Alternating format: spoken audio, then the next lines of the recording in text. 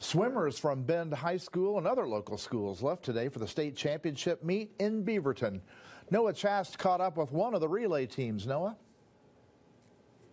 Lee, this relay team has already set a state record this season, and they didn't even really mean to. The group tells me it's looking to bring home another record and another trophy this weekend in the Valley.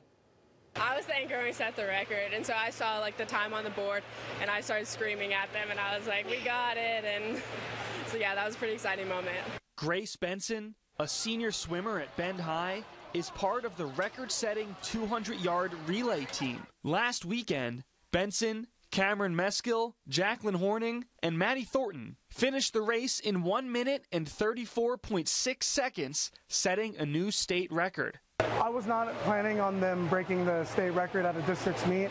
It's not something I was really thinking about, but I thought it was really funny that they turned around at the end. They're like, we broke the 5A record. And I was looking at it. They broke it by 2 seconds.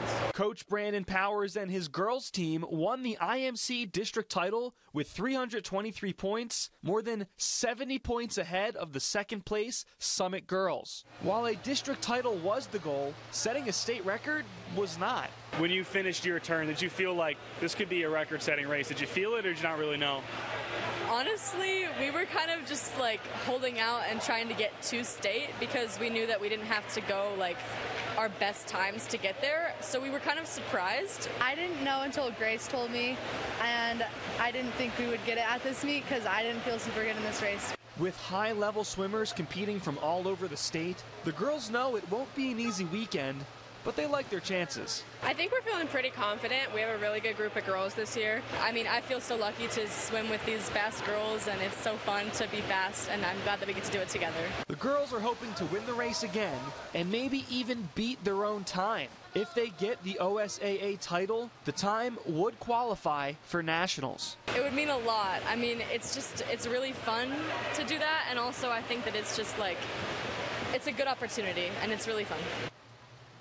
And Lee, Coach Brandon was named IMC Coach of the Year, so congratulations for that. And we have talented swimmers from all over Central Oregon. Always do. Yeah, Summit, Mountain View, even called Young Caldera and other schools. And so the Summit boys, actually, they took home the boys IMC title. And I know they're going to be looking to make a splash in states as well. Sorry, that was an awful one. Did you just go there? I went there. I went there. Well, good luck to all the athletes. I'm sure we'll do well. They're going to bring home hardware, I got a feeling. I know they will.